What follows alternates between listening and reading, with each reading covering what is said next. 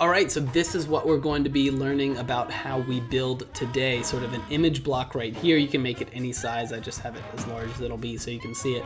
But as you hover over it, it rotates like that and the text shows up. So let's dive into that right now. All right, so let's jump into how do we do this. First, let's just understand what's happening. Let's conceptualize what we're doing. So here is an image. Every image has its own little axis, and what we want to do is flip it on that y-axis. So that's what our code that I'm about to show you, that's what it's doing. We're grabbing our image and we're flipping it on the y-axis. And then we're also doing that with the text that goes over the poster card. So let's look at this code and then I'll show it to you live. So this is what we're doing. We're targeting our block ID and then we're setting up some initial positions. We can play around with those. I'll show you what that does. Then the main thing we're doing, so this is our default state. So we're setting up our default state. Our caption right here, which is the text that goes on top of the image, we're rotating it 180 degrees on that y-axis right there. So that's what we're spinning. So this is the default. So the default is our caption is now rotated initially 180 degrees on our y-axis. Then I've set a background color so you can change that. And then these other properties right here, the backface visibility hidden, this basically just says as it's positioned on the z-axis, you're not going to see it. It's a little complicated. If you don't care about that stuff, you don't need to dive into it. But the main properties, if you want to learn a little bit more about CSS, the main properties I'd say to study are perspective, our preserve 3D, and then our backface visibility. Those are the three main ones we're playing around with. And then, of course, our transform, rotate.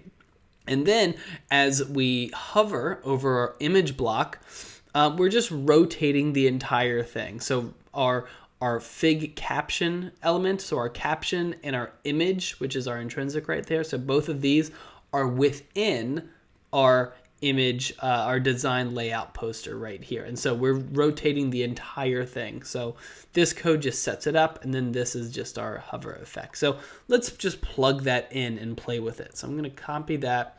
Here's my website. Here's my page with the title there, and I'm just going to paste it in.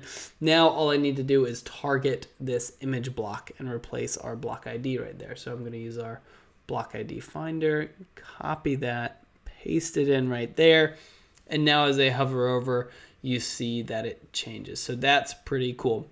So our perspective, this is how far away our element is from the user, the eyes.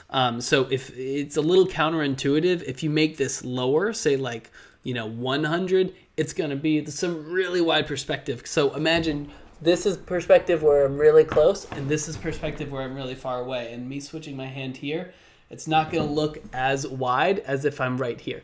So that's what that perspective value does. And that's why the higher the value is a little bit, it's less intuitive, but you kind of want a higher value for more of a subtle effect.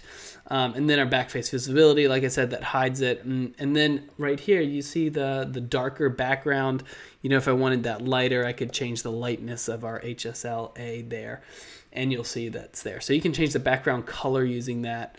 And that's pretty much about it. So here's the code. Let me know if you have any questions or if there's any other tutorials you'd like to see sort of broken down or elements broken down and understand how it works. I hope this one helps.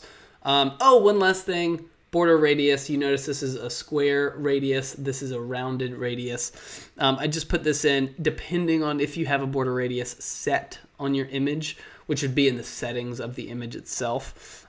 You might want to add the border radius to our caption right there, and so that'll keep it consistent there. But otherwise, you don't need this. You can leave that commented out or just delete it entirely. So there we go. If you have any other questions, if you want to learn more, I have a bunch of other stuff on my website. This code's on my website that you can grab as well. So I hope this helps, and take it easy. Have a good day.